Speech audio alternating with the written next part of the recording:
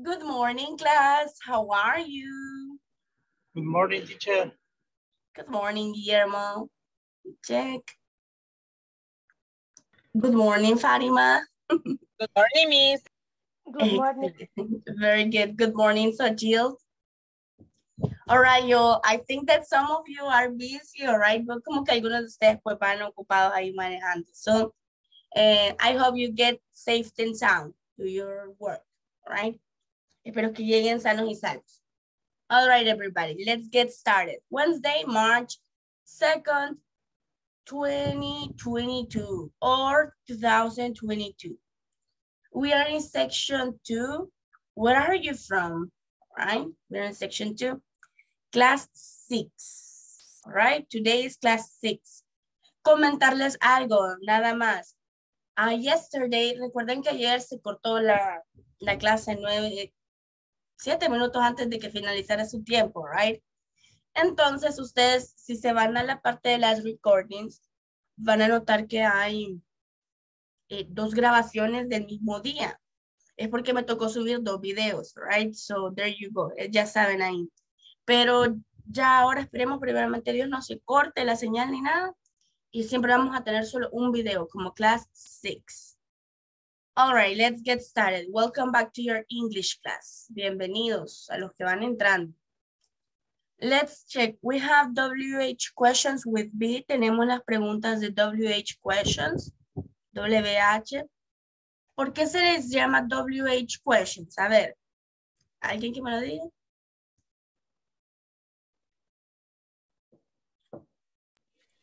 Porque las palabras tienen W. Exactly, that's correct. Very good. It has double H, right? W and H.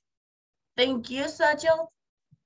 En primer lugar, la pregunta inicia con palabras WH, entonces pues, por eso se hace referencia a eso. Plus, como algo extra que a ustedes les puede servir, es el hecho de que cuando usted hace este tipo de preguntas porque quiere saber un poquito más de información acerca de la persona. No está esperando que le digan yes or no, sino que usted espera poder hablar un poquito más o conocer more information. All right? So there you go. Those are the uses for WH questions with be. Now, let me see. Marvin Alfaro. Good morning, Marvin. Can you please read the structure? Me lee la estructura, please. Good morning. Good morning. ¿Cómo se pronuncia lo que es las primeras 2 letras? WH. WH. Word. El más, ¿cómo se? Plus. WH. Word plus. Verb to be plus the subject. Plus complement. Plus. Plus. Question mark. Question. Se le olvidó el signo de pregunta. Excellent, Marvin. Thank you. Thank you so much for giving me the structure. Now, everybody, let's check this one. Please, please, please, please. Pay attention to this part. No decimos verbo to be, porque si usted me lo dice verbo to be, me lo está diciendo en español. Right? Decimos verb to be. Verb to be. Hasta más fácil es porque no lleva otra letra, right? Only verb to be. That's it. All right, let's go with the next one. We got the WH words, all right? We have who, what, when, where, why, and how. How, right? Aquí no podemos decir how, no. Aquí es how. How. Now, let me go with, let's check. Fatima de Paz, tell me the information about who and what, please.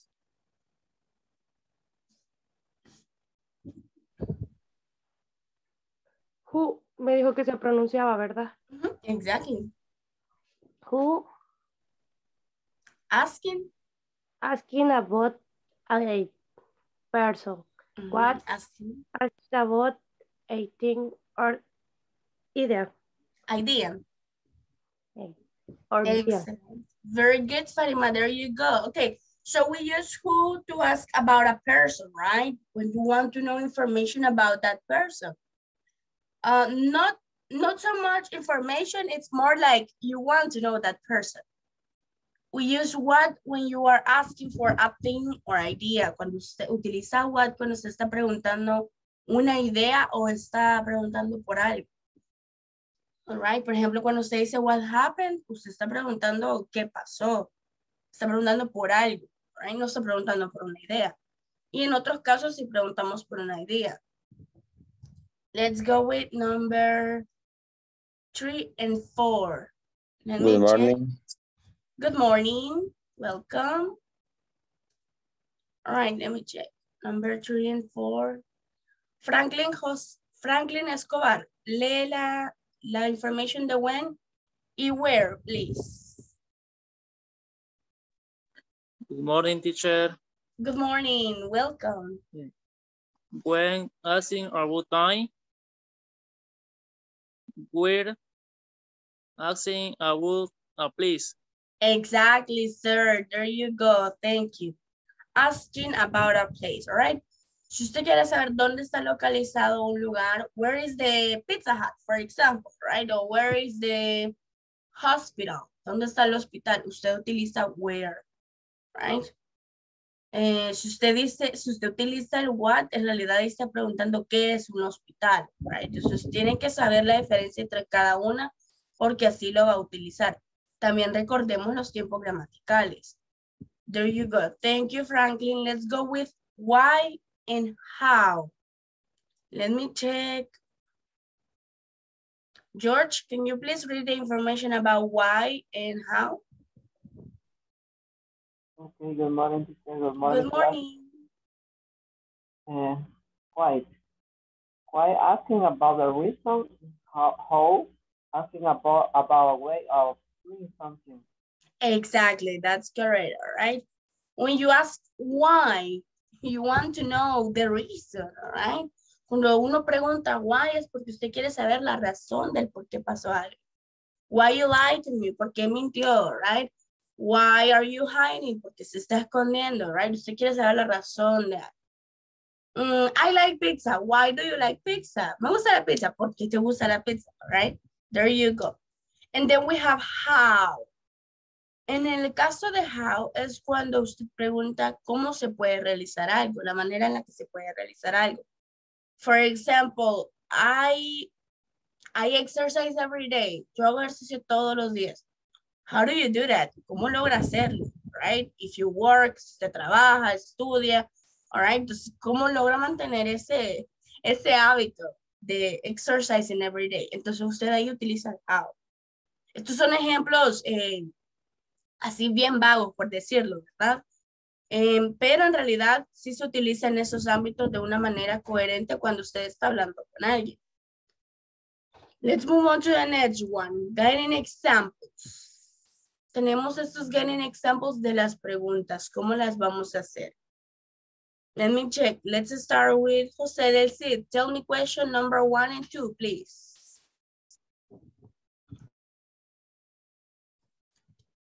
What is your sister?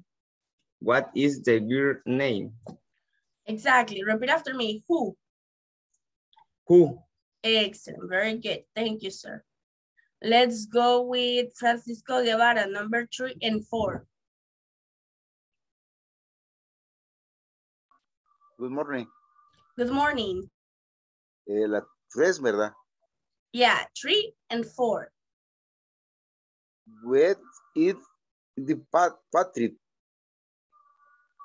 Where are your king? Okay, thank you, sir. Very good, all right. Where is the party and where are the keys? Very good. Let's go with, let me check. Manuel Portillo, number 5 and 6, please. Why and how? Why are the book on the floor? el nombre sí. ¿Cómo dijo que era? How. How are you parent today? Okay, excellent, Manuel. Repeat after me. Are. Exactly, very good. Recuerden, everybody, thank you, Manuel, for your reading. Muchas gracias por su lectura, all right? Recordemos, everybody, la pronunciation, right? Ustedes llevan 3 cosas aquí. Llevan grammar, llevan pronunciation y llevan listening, porque cuando ustedes escuchan los videos, están practicando su listening. Y también va a haber un momento en el que vamos a practicar el reading. Entonces, la pronunciation del R. ¿Recuerdan ustedes el alfabeto, right? O el abecedario. Ahí la letra R se pronuncia R. Entonces, así es como usted va a pronunciar esta palabra. R. La E no se pronuncia, right? Only R. R. R. There you go. Those are the things. Those are the magical tips that we have. All right. Now, my recommendation for you or my advice for you is to take notes of these questions. Si usted gusta, puede ir copiando algunas de esas preguntas para que tenga su ejemplo, right? Le voy a dar tiempo, don't worry.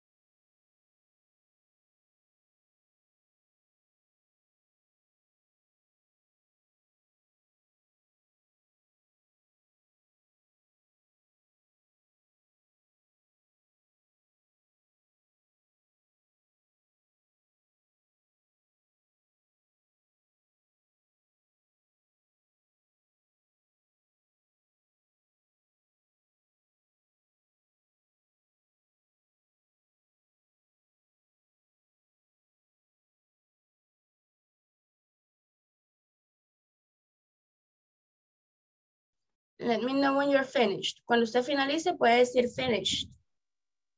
Okay. Finish, Mish.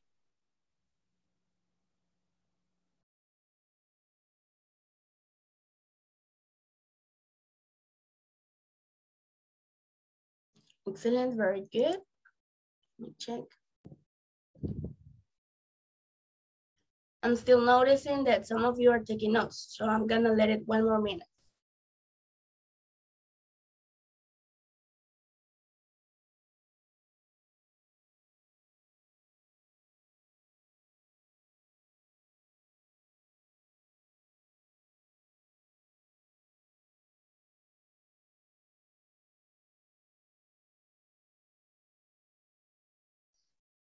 Finish. Excellent, thank you, sir. All right, everybody, let's move on to the next part. Do you remember? Vaya. En teoría, ustedes esta parte siempre la van a ver al principio de su clase, porque es como un warming up, una manera de saber si ustedes recuerdan su contenido, y si no lo recuerdan, pues, pero ver si lo tenemos en el cuaderno para recordarlo, right? Tenemos esta, miren. Number 1, create one sentence using this. Recuerdan el this, right? For example, this is my bottle of water. This is my bottle of water. Esta es mi botella de agua.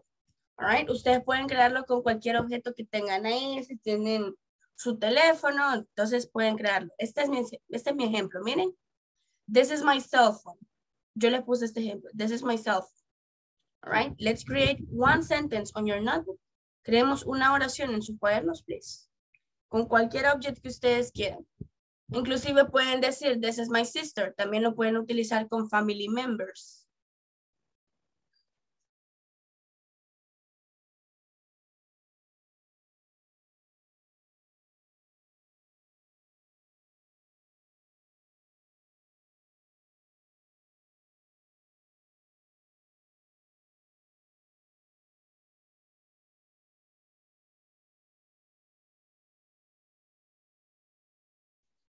Recuerden, básicamente su structure sería el demonstrative this or these, que this es para plural. Luego el verb to be, Y si usted quiere, porque va a hablar de un objeto usted, puede utilizar el possessive adjective my y lo demás sería el complement, que vendría siendo el objeto, right? O puede decir, this is her cell phone, este es su teléfono, o este teléfono es de ella, right? This is her cell phone. Puede cambiar el possessive también.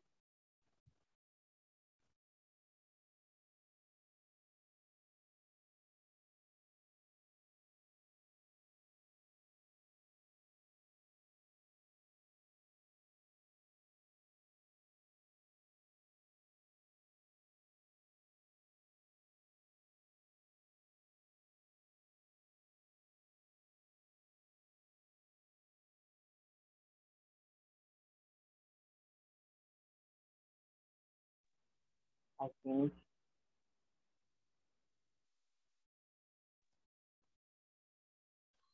Teacher, una question. Ujú. Motocicleta es Motorcycle. motorcycle. Ujú. Ok. Si tienen alguna duda, pregúntenme, right? Hello, teacher, una consulta de la oración. ¿Eso se tiene que sacar una pregunta o hay que hacer una oración? No, estamos en la número 1. Create one sentence. Recuerden, la palabra sentence es oración. All right? Y el ejemplo también nos dice que solo es una oración. All right? Entonces solo va a crear una oración ahorita utilizando el this. Ok. Voy a cerrar esto aquí para que pero también los que van entrando no se vayan a confundir, all right? Sino que vean que solo vamos a crear una oración. Ahorita solo eso les estoy pidiendo. One sentence.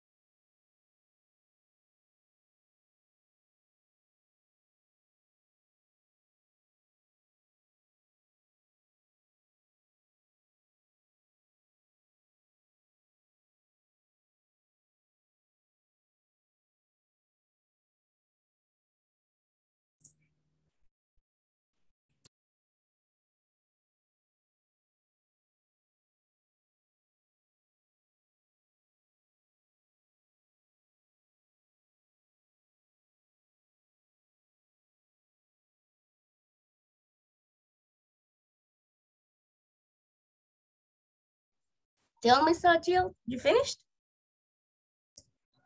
Miss,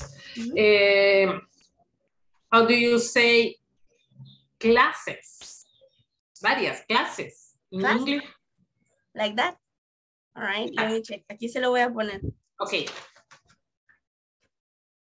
Okay, thanks. You're welcome. All right. It only has double S, solo que tiene doble S. That's the only change. All right, you finished, guys? Terminamos ahí solo con esa oración chiquitita. Yes, okay, let's get started. Entonces vamos a iniciar ya. Let me check with, vamos a iniciar con George. Would you like to tell me your sentence? ¿Le gustaría decirme su oración? okay, no problem. Teacher, I can use this or only this. Ya íbamos a llegar a la de a la del des. Only This. Ahorita estamos con la del des. My sentence is this my address book. This is my address book. Excellent. Simple as that, all right? ¿Ya vio, George? Así de simple, right? Cuando usted está hablando con alguien y usted ve que él tiene su, su pen, usted puede decir, hey, that's my pen, all right? Podemos utilizar este vocabulary. Excellent, George. Very good. Thank you. Let's go with Sajil. That is your car? Ajá, ¿qué pasó ahí, Sajil? Let's check.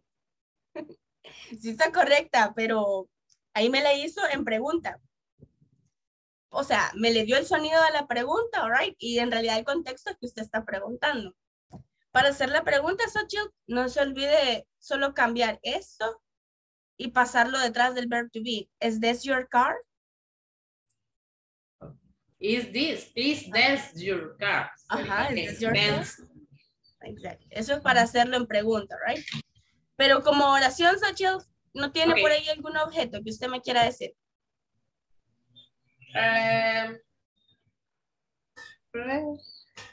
Vaya, un arito también puede. Se me olvidó. Mirror. Mirror. This is my mirror. Excellent. Very good. You see, simple as that. Thank you, Xochitl. Very good. Another one. ¿Alguien más? ¿Puedo? Yes, sir. Of course. Action on it. This is my motorcycle. There you go. Excellent. Simple as that. Very good. Thank you, Manuel. Let's go with another one. ¿Alguien más? Yes, miss. Good morning, miss. Good morning, Guillermo. Ajá. No, no fue Guillermo. Déjame ver. ¿Quién fue? Yes. Usted fue Guillermo. ¿Quiere Bye, darme miss. su oración? Aunque va manejando, Guillermo. I don't know. I think you're busy. Creo que está ocupado. Cuando ya llegue, me puede participar, right? No quiero que le vaya a pasar algo. Let me check. ¿Tenemos a alguien más que quiera participar en esta parte? Yes, miss. Excellent, Marvin. Tell me your sentence, please. Dígame su oración. This is my pencil. This is my pencil. Excellent. Very good. Very good. What about Franklin Escobar? Ok.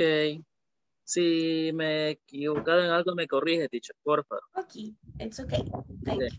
you. This is my teacher. I Inglés Corporativo. Ah, sería algo así, mire.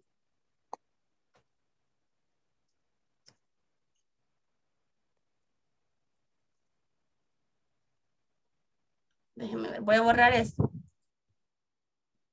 Ok. Sería así. This is my English teacher. Y si usted quiere poner a dónde estoy Ok. trabajando, puede poner by Inglés Corporativo. Ok. Thank you. Excellent, Franklin. Thank you for your effort. Excellent. José del Cid, your sentence. This is my face mask. All right, excellent. That's true. We got the face mask. Excellent. Thank you, sir. What about, okay. We're going to stop over there. Vamos a dejarnos ahí. Vamos a la siguiente, right? Por la cuestión del tiempo. Create one sentence using these. All right. Ahora vamos a utilizar el these. Do not forget. Recuerden, para el these es plural.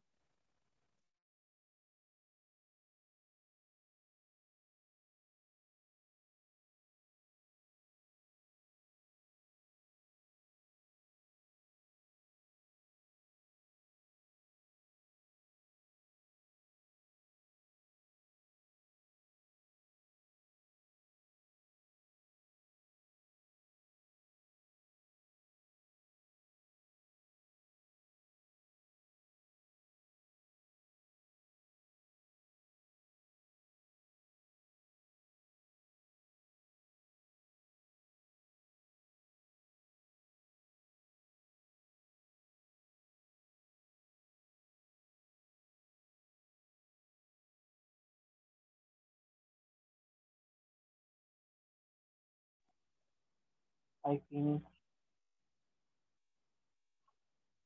Excellent. Very good. Okay, let me check. One more minute. Vamos a esperar un minutito más para los que todavía no han finalizado y ya tengan lista sus sentences. Si usted no pasó en la primera, que era la más fácil, ahora le va a tocar pasar en esta también. All right?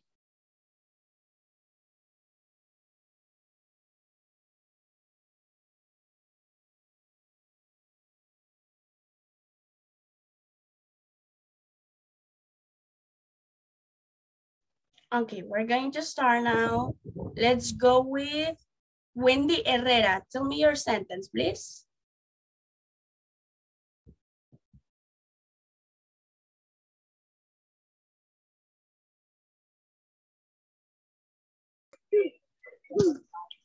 Ok, teacher, ahí sí me equivoco, me corrige porque hasta ahorita me voy conectando a la clase. Ok, Wendy, don't worry, no se preocupe. Yo le ayudo. Vaya. Ay.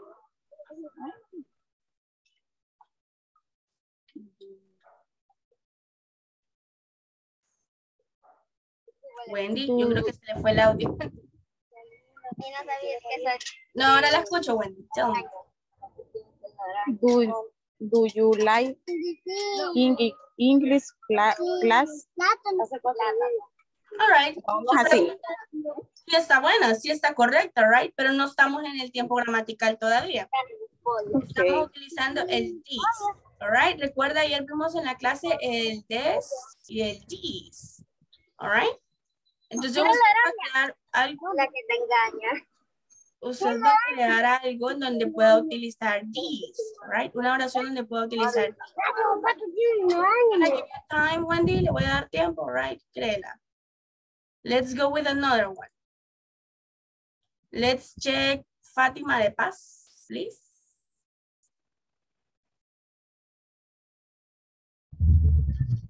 These are my shoes. Exactly. These are my shoes. Very good. Excellent. Let's go with David. No, con Daniel Osorio. Buenos días. Bueno, si me equivoco, me corrige. Sure. Es these are my documents. Exactly. These are my documents. Very good. Excellent. Okay. Very good. Vladimir Asensio. Hello. Hello, good morning. Good morning.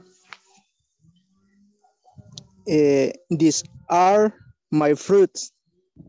These are my fruits. Excellent. Very good, Vladimir. Thank you.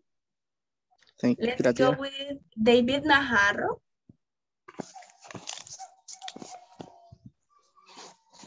Good morning. Good morning, sir. These are my blog. These are my blogs. All right. Very good. If you have more than one, it's okay. Excellent, David. That's correct. Now, let me check. Notice everybody. Fíjense que les estoy preguntando a los que no me participaron en la primera, right? Pero aquí están haciendo oraciones nítidas. All right, excellent. Let's go with Ronil Escobar.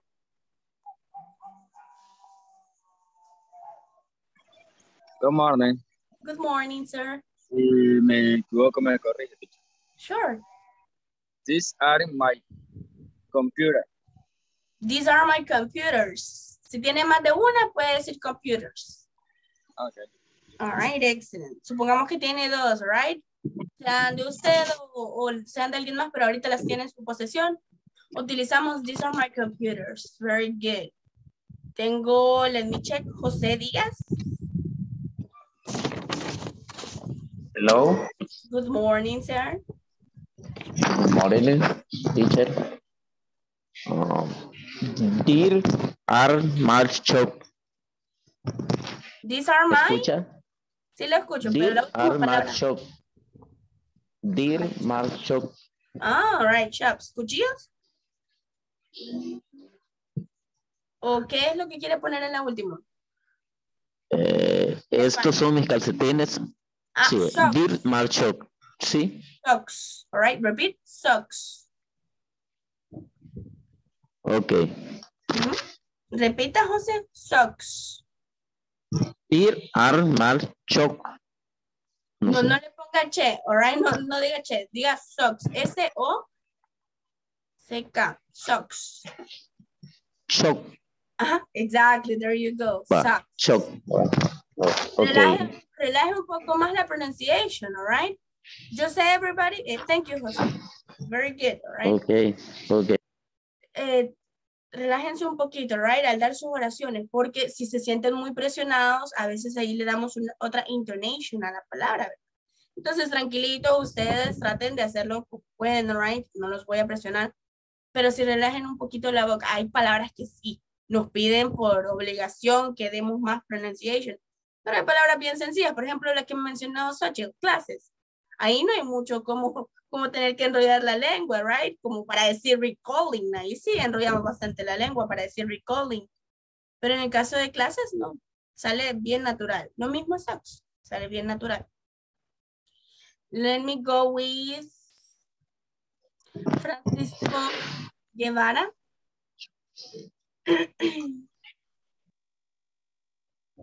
This ice is pencil. These are my pencils. Or Yes. these are pencils. This is a pencil. Ah, vale. Esa es oración singular. ¿Y en plural? Your microphone. Su micrófono. ¿Se apagó? Is I is pencil?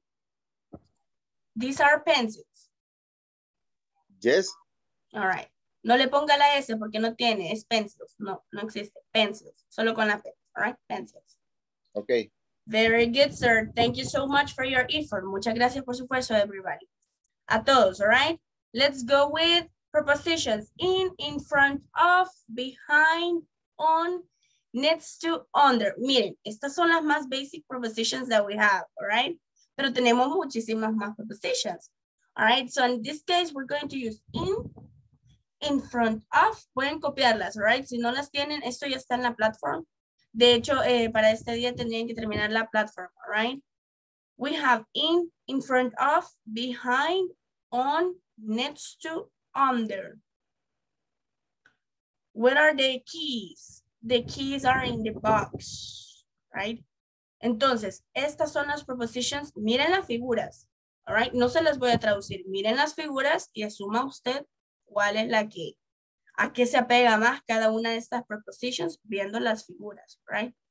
In front of.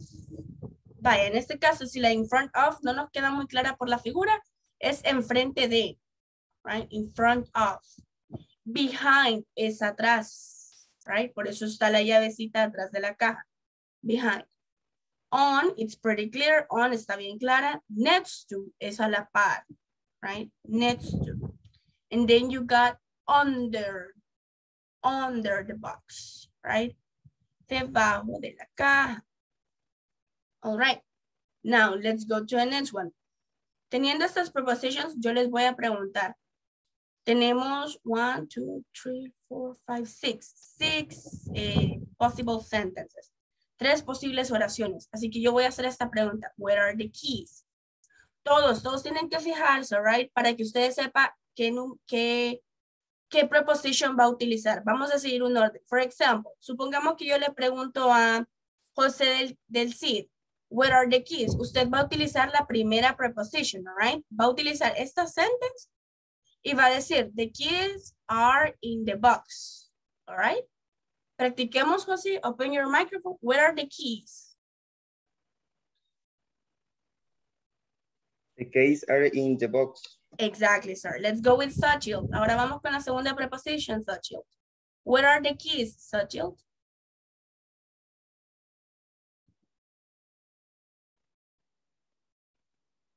Your microphone.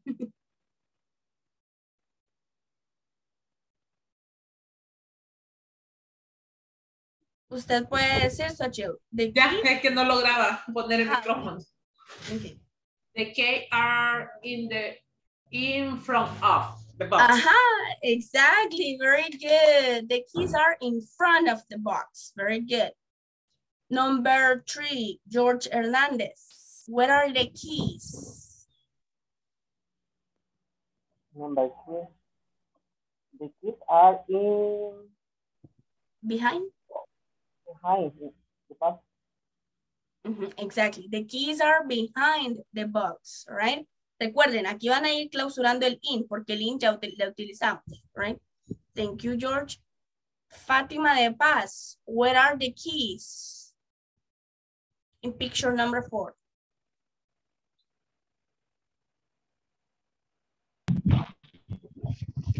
The keys are on the box. Excellent. Very good. Manuel Portillo, where are the keys? in picture number 5? The keys are in next to box. Exactly. The keys are next to the box. Le quita el in, all right? Clausuramos ese in. Excellent, sir. Thank you. Wendy Herrera. Wendy, what are the keys in picture number 6?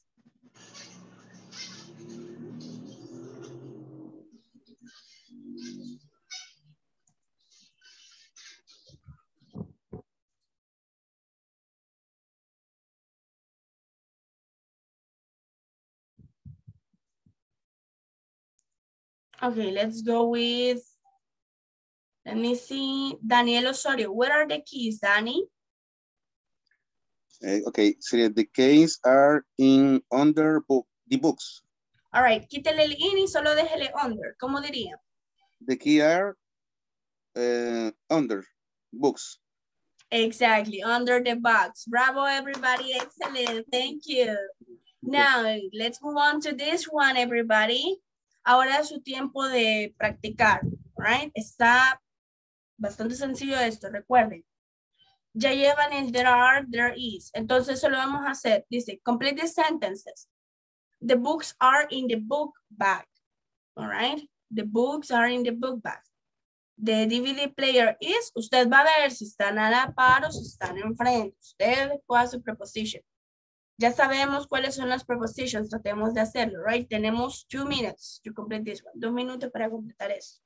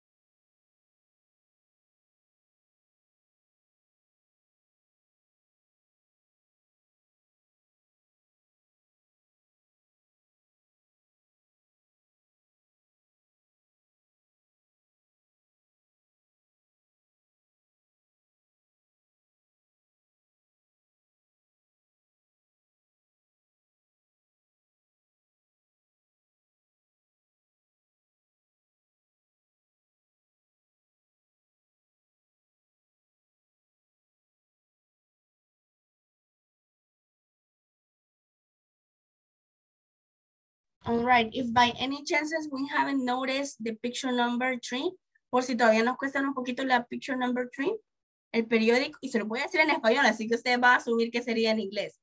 El periódico está arriba del mapa, es decir, el mapa está abajo del periódico. Ya usted asume cuál va a ser la preposition of place que va a utilizar, porque estamos hablando de the map.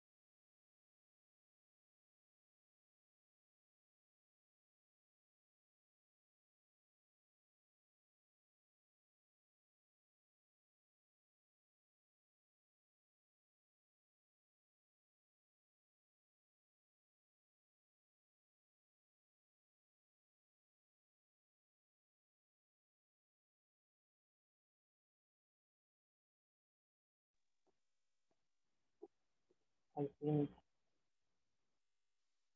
Excellent, very good, George.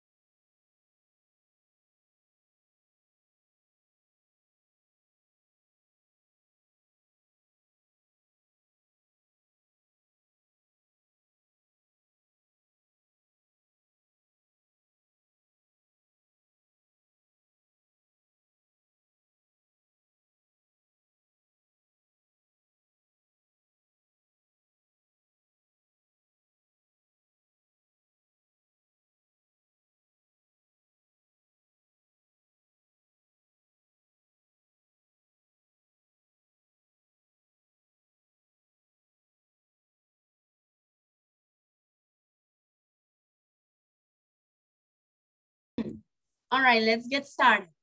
Let's check. Number one, the books are in the book bag. Number two, George.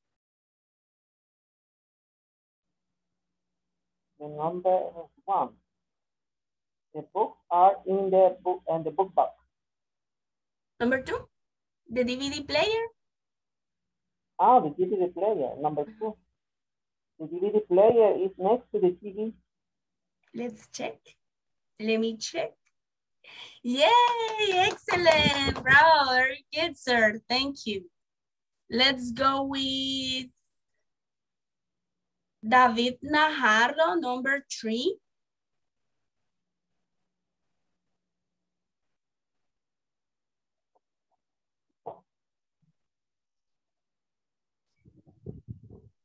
Okay, Franklin Escobar, number three.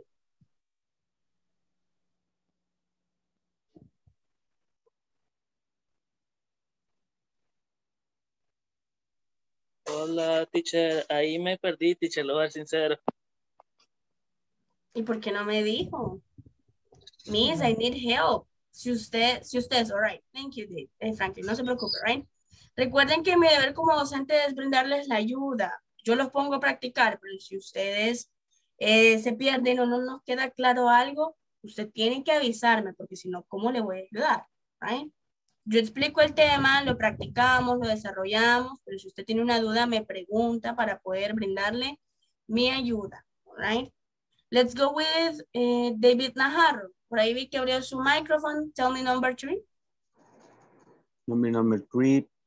The map También. is. Me perdí en esa. Les soy honesto. No nos perdamos. Let's check. Ahí está. I'm from. Thank you. Vaya. Lo que pasa es que no copiaron las prepositions, right? There you go. Ya lo chequeé, no lo copiaron. That's the thing. Si usted no copia, no va a tener con qué trabajar, right? Y ya para ahora teníamos que terminar, para ayer creo que tenían que terminar ya la section 2. Ya ahora vamos a iniciar la sección 3, right? Y la vamos a terminar probablemente ya para el viernes. All right. Entonces, trate de hacerla así, David. ¿Cómo sería? Basándose en el ejemplo. The map is. Ya tienen ahí lo principal. The map is. The map is. Adentro. Es arriba. Under. Under. Ajá. Under. Under. Ajá, pues sí, under what? Termine su oración, right? Under the newspaper. Under. Miss, ¿cómo se dice periódico? Yo le voy a decir newspaper, right? Si usted no me pregunta, no le... Newspaper. Ajá, excelente, David. Thank you. Qué falta de confianza, mis estudiantes. Ya me preocuparon que no me pregunten, all right? So there you go. No, really. Miren, gracias a Dios, a mí me gusta ayudarle a la gente y ese es mi trabajo, ¿no? Ayudarles a ustedes, enseñarles y si algo no nos queda claro, les ayudo. Y siempre me ha ido bien en eso, así que si usted tiene una duda, everybody, si ustedes tienen una duda, pueden preguntarme, no tengan pena, right? Let's go with number 4. Thank you. You're welcome, sir. Let's go with number 4, Daniel Hueso.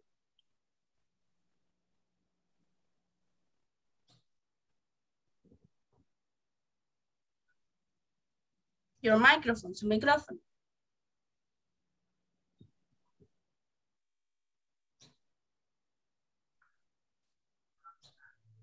Okay. The chair is? The chair is Hi.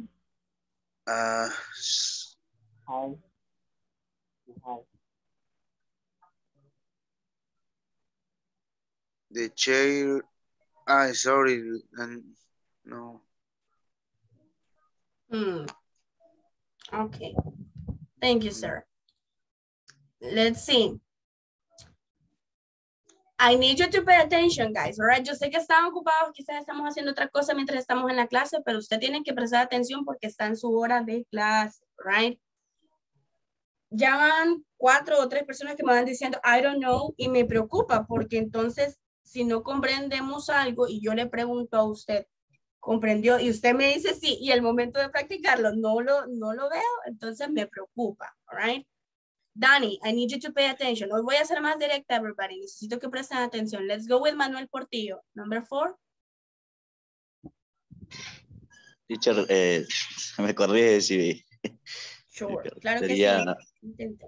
Ahí sería the chair is Beijing the desk. Very good. Behind. Solo la pronunciation. Behind. Behind The desk. Excellent. the desk. Bravo, Manuel. Excellent. Thank you. Let's go with Fátima de Paz. Number 5.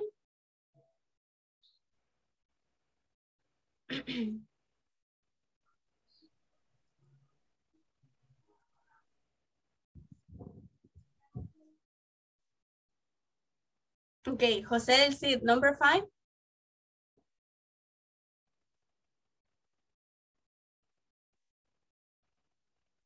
The wallet is on the briefcase. Exactly, very good. Aquí también podemos decir purse, right? Es más sencillo purse, que significa cartera. There you go, excellent, sir. Xochitl, number 6. The cell phone is in of, me sale lengua letra. The cell phone is in front of address book. Exactly. Yes, very good. In front of the, mire, yo le puse addresses book porque así dice aquí, miren, addresses. Okay. Pero a usted la plataforma, porque este es un ejercicio de la plataforma, o sea que si usted lo trabajó aquí, ya automáticamente usted sabe lo que va a ir a poner en la plataforma. No sería addresses, ahí le cambian solo por address book, right? Normal. Y se lo va a aceptar la plataforma. All right, everybody, excellent job, very good. You finished your exercise. Finalizamos el ejercicio. Ahora sí, nos movemos rapidito a la section 3. Are you from Seoul? Okay. Are you from California, Jessica? Well, my family is in California now, but we're from Korea originally. Oh, my mother is Korean. From Seoul. Are you from Seoul? No, we're not from Seoul. We're from Daejeon. So is your first language Korean? Yes, it is. All right, there you go. Let's practice with someone. Okay, let me check. Franklin Escobar, open your microphone. Abra su micrófono, Franklin. Yo voy a practicar con usted. Yo voy a ser Jessica, usted va a ser Tim. Okay. ¿Ya quieres terminar? Are you from California, Jessica? Well, my family is in California now, but we're from Korea originally. Oh, my mother is Korean. From? Seoul. From? From Seoul. From Seoul. Are you from school? From Seoul? From Seoul? No, we're not from Seoul. We're from Daejeon. So is your first language Korean? Yes. Jessica, yes, is this? Yes, it is. Thank you. All right, excellent, Franklin. Very good. Ahora los dejo solos a ustedes. Let me check.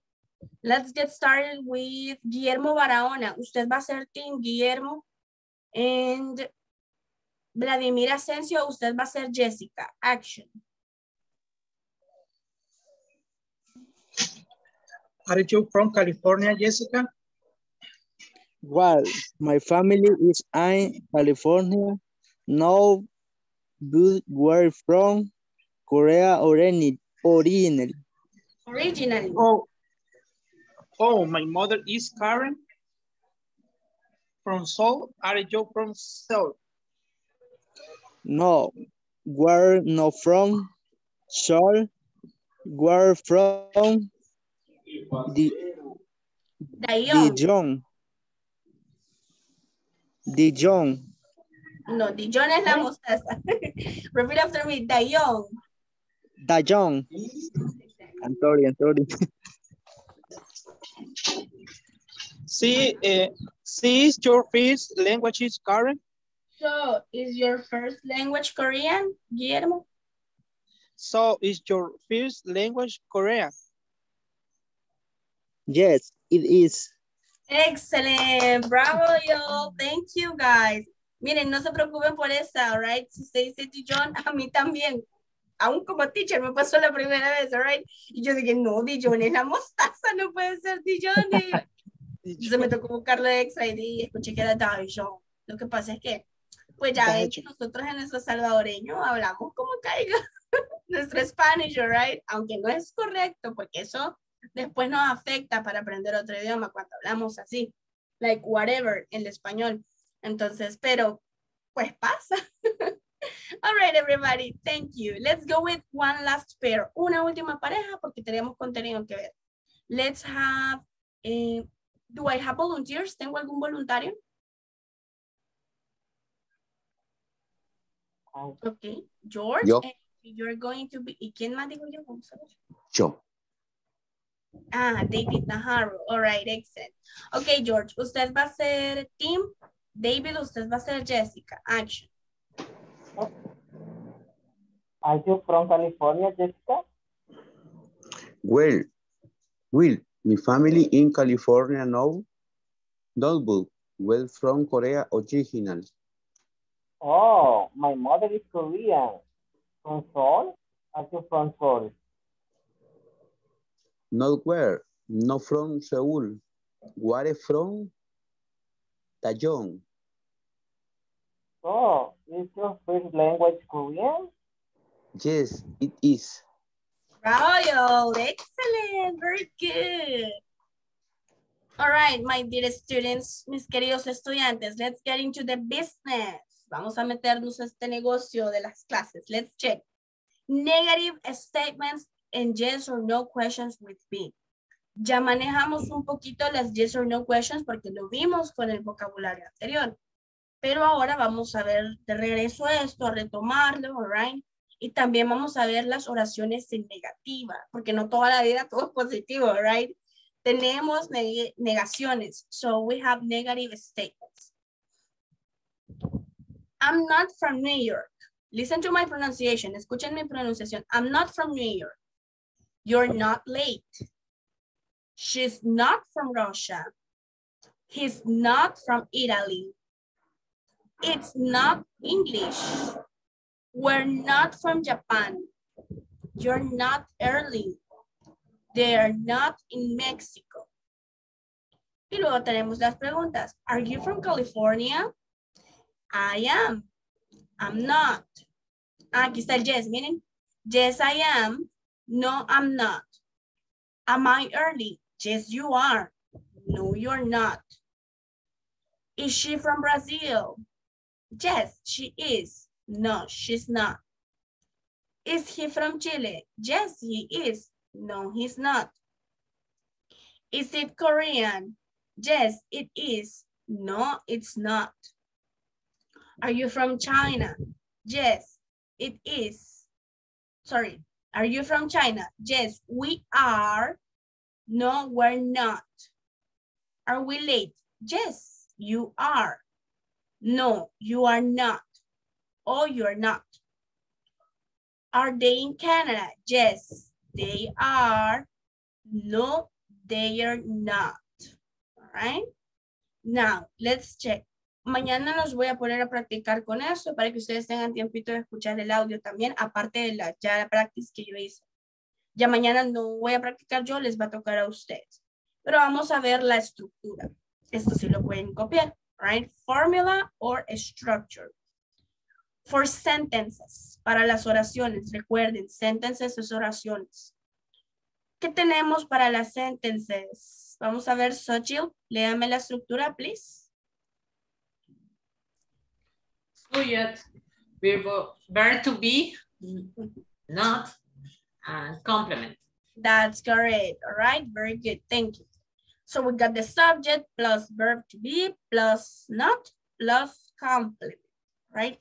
Así de sencillo. Lo que usted ya conocía como una estructura de la oración del verb to be, solo le va a agregar el not y ya estuvo. O sea, si usted decía, she is pretty, ella es bonita, ahora quiere decir que no es bonita, she is not pretty, all right? Solo le va a agregar el not. Very good, there you go. Let me check. After you copy this, I will move on. Cuando ustedes copien esto, me voy a mover.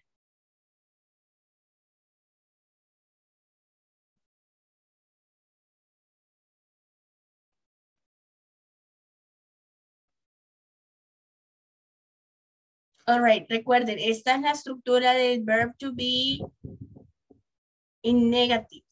All right, in negative.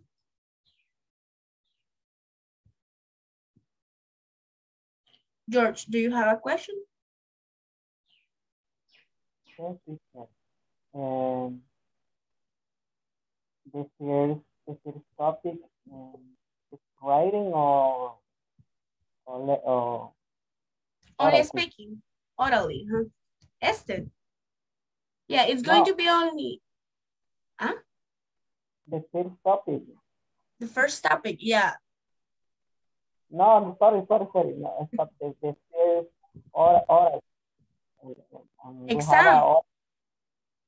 The quiz. All right, eso lo tienen ustedes en la platform. Es el midterm, el que les toca hacer hoy en la sección 3, right?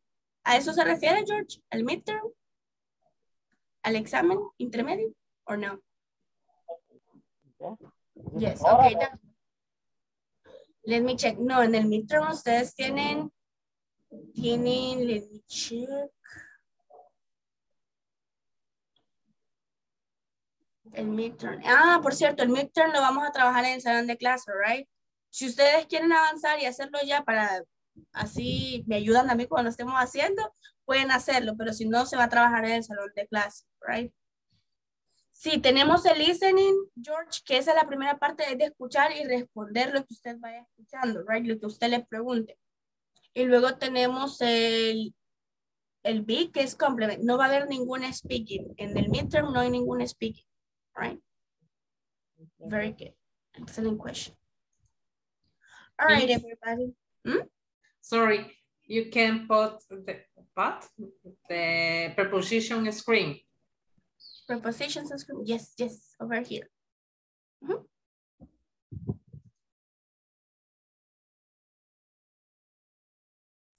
Thank you. You're welcome. All right, everybody. With this, we're going to finish the class. Solo les voy a mostrar las sentences. Mañana las van a poder copiar. Number 1, Marilyn is not from El Salvador. Number 2, I'm not a good student. Number 3, you're not part of my family. Number 4. Good morning. All right. And number 4, Casey is not my brother. Number 5, it's not cloudy today. No está nublado ahora, right? All right, everybody, we're going to finish in here. It has been a pleasure, and I will see you tomorrow. Bye. Bye-bye. Bye. Bye. Have a great day. Bye. Bye.